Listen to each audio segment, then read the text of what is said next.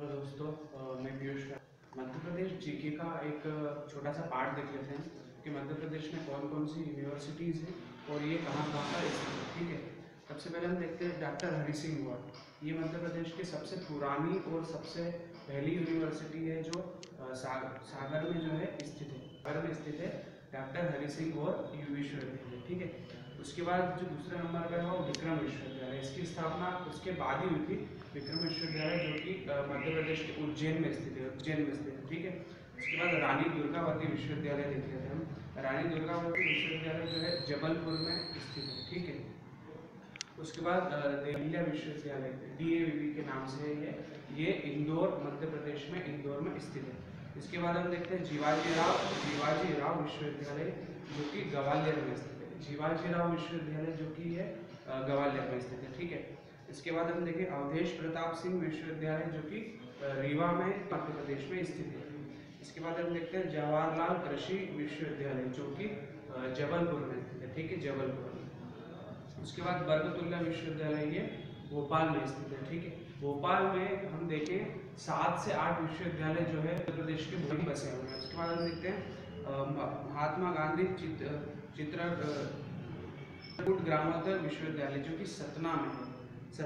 ठीक है, चित्रकूट के सतना में स्थित है। ठीक है, इसके बाद हम देखते हैं जो माखनलाल चतुर्वेदी विश्वविद्यालय यूनिवर्सिटी, ये भी भोपाल में स्थित है। ठीक है, वो मध्य प्रदेश के भोपाल की राजधानी में स्थित है।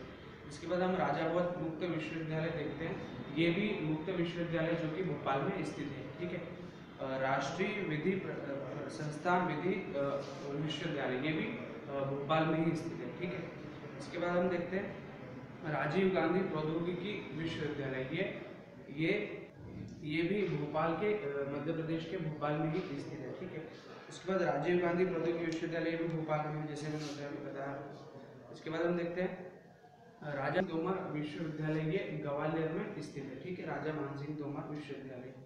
इसके बाद हम देखते हैं महर्षि पाणिनि संस्कृत विश्वविद्यालय, ये एकमात्र मध्य प्रदेश का संस्कृत विश्वविद्यालय है और ये मध्य प्रदेश के उज्जैन में स्थित है। उज्जैन में। ठीक है, इसके बाद महाराजा राजे सिंधिया विश्वविद्यालय, ये भी ग्वालियर में स्थित। जैसे पता होगा आपको, जितने भी सिंधिया वंश के थे इनका गढ़ जो ग्वालियर था, तो ये ग्वालियर में स्थित है। ठीक है, इसके बाद महर्षि महेश योगी विश्वविद्यालय की कटनी में स्थित है और 2009 में इसकी स्थापना की गई। ठीक है, उसके बाद चिकित्सा विश्वविद्यालय जो कि जबलपुर में स्थित है।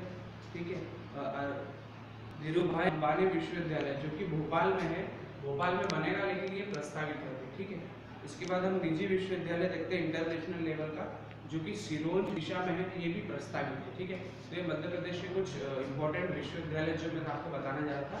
तो आप इस वीडियो को ज़्यादा से ज़्यादा देखिए, लाइक करें, शेयर करें, कमेंट करें, सब्सक्राइब करें।